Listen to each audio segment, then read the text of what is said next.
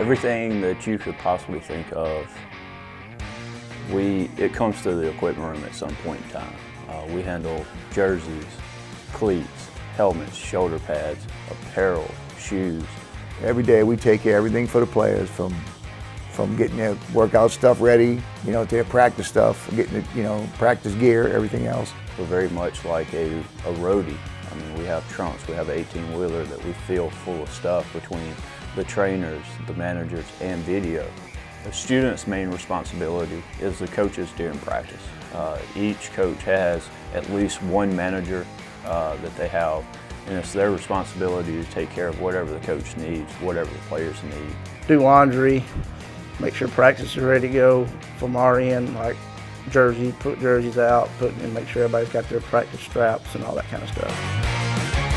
People don't understand what goes on before a game and how it goes on before a game, all behind the scenes stuff. Thursday, when they go out to practice, we put their travel bag, every player has a travel bag in their locker, so most of them start packing their travel bags when they get there. They leave them in the locker room, my guys pick them up and bring them to us. And we put them in a roll-up door and we go through them again. We check them twice. We always check them to make sure they got everything in there. We get it packed, we mark it off, guys ready to go, we stick it on the truck. And before like during practice, or maybe like Wednesday, we start packing the truck. We probably got 15 to 20 trunks that we pack. The trainers have probably 10 to 15 trunks, bunch of Gatorade coolers. The video people have 5 or 6, 7 cameras, tripods, different thing. The TV people have their stuff too. So we bring just about everything you can imagine for a football game. And we got to get it done on Thursday night. We pack it up.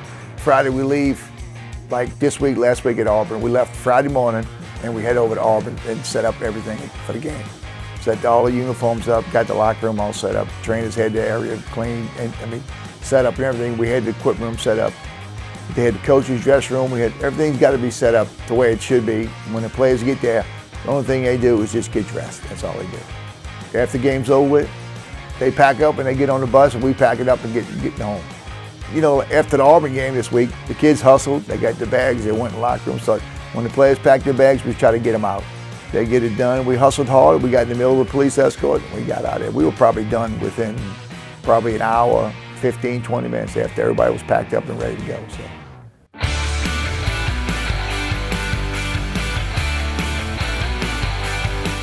To back the truck up in the loading dock area, we got to unpack it. We unpack the players' bags.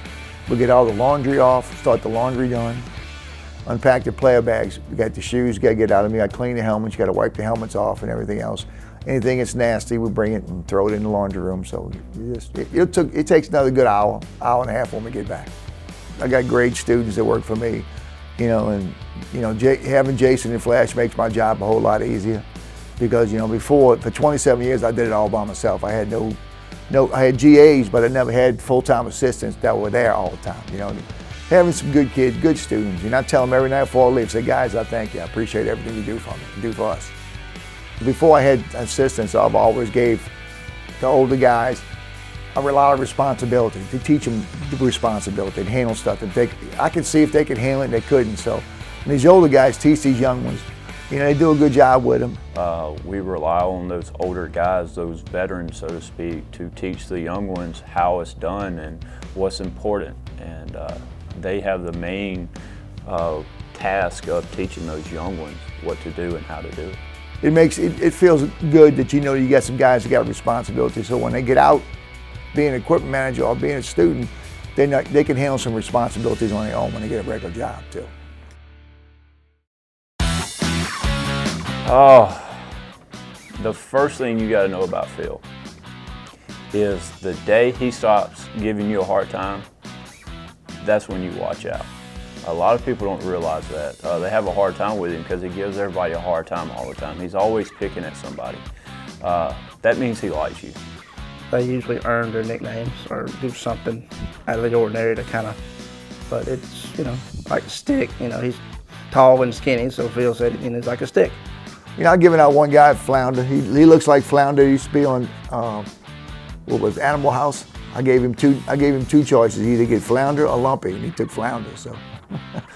Let's see, we got one kid, his name's Luke, but he got the nickname Lance from one of our former GAs because he said he looked like a Lance and Mom and Dad should have named him Lance. He got Snowball because he just looks like a big snowball. One of our former guys got the nickname Snowman because Larry, who is now at Alabama, was here at the time, and we were doing pregame at Kentucky, and it was just one of his first road games, and he didn't really know what to do. And Larry hollered at him, told him to stop acting like an effing snowman and standing there and do something. My first year was 2002, and one of the freshmen or rookie initiation type thing was getting your head shaved. And I always obviously like to wear my hair shorter than most everybody. So a couple of guys, Billy Drain was the guy that did the haircuts, and they said they had to do something cool because mine, was short. So they drew shaved lightning bolts in the back and sides of my hair. So that's how the flash came about.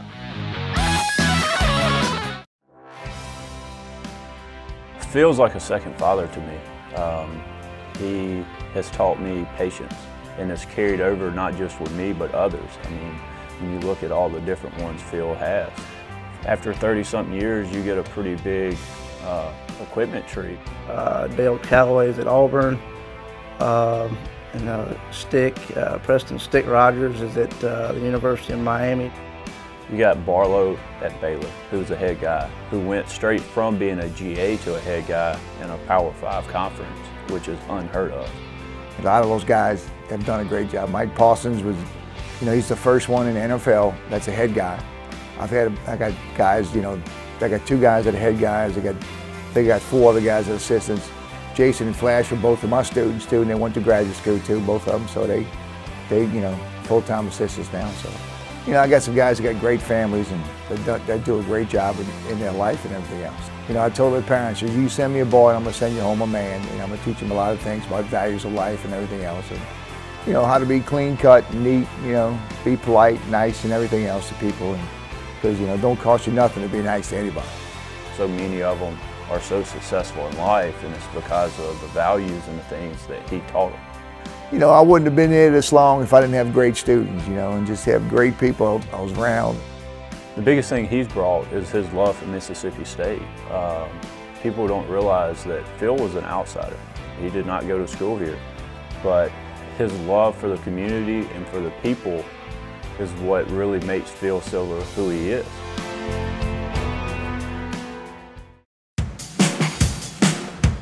I've been with Phil for 9 years, and every time I smell a cigar, I think of Phil. It's funny because on Thursdays when we pack up, whether it's a road game or home game, Phil always lights a cigar as we're packing.